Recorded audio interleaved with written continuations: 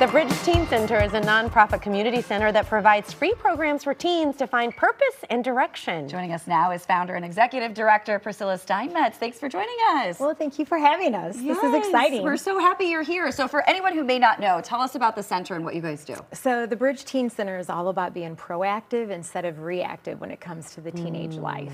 So for us, we provide free after-school programs for students, about 350 a year. And we also are there during unsupervised hours, which is that summer stretch when they're out, so we're open all year round. But for us, we really come alongside of a teen in a holistic way. So we don't compartmentalize them. It's really looking as a teen as a whole. And that's what we do. So Priscilla, what do these after-school programs look like? What's the variety like? So, so we actually have 5 categories that we work from. Once again, just a balanced approach to life, but it can be anywhere from culinary programs, getting students, in the kitchen, helping with the family dynamics. 40% of our students in Cook County alone deal with obesity. And so for a teenager, that's, wow, that could be really devastating. It really can be.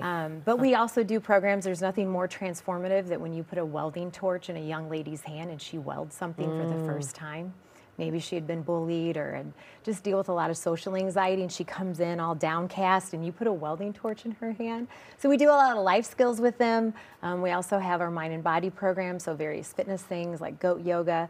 We also just recently was able to put in a garden because of COVID. We had to do more things outside, and so our students have been getting into houseplants and gardening, and so and then we do a lot of social programs for our students, different hangouts, and then we have our Friday night programs as well.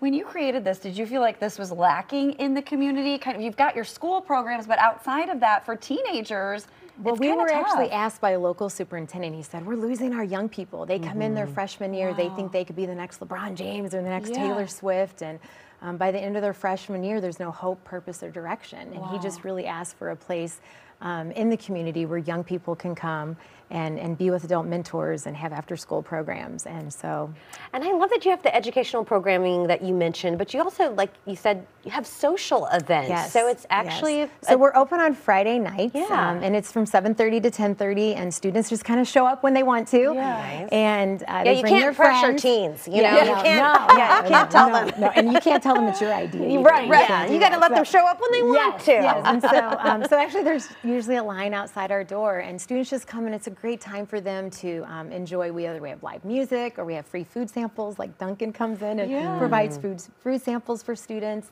and it's just a time for social. We do games, like behind the scenes, it's all choreographed with fun activities and interactions with adult volunteers.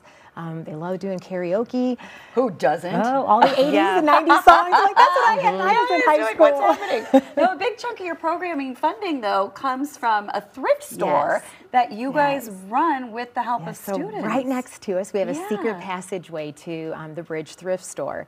And we have actually created a job readiness program over there where students literally go step by step on how to get a job, and they serve at the thrift store.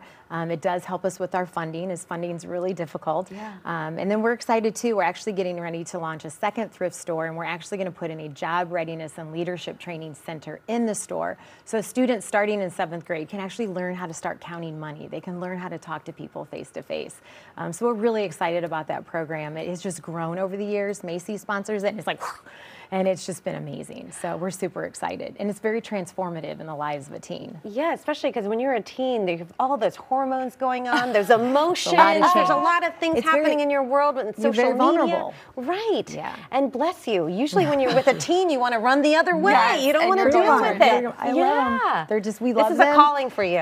It's a calling. It's a calling. My husband and I are the founders, and I have an amazing staff that loves just to come alongside of teens and speak truth into their life. Oh, that's awesome. And you guys, if you can learn more about it, it's on their website. It's called thebridgeteencenter.org. You guys are opening the new thrift store in Frankfurt. Yes. You can go check it out there. Do we know a date yet? No, we're working on it. Well, we need some funding. We need some construction workers. So. There you go. Sign up to help. There you go. There's your website right there. Thank you so much for joining us. We appreciate it. Thank you.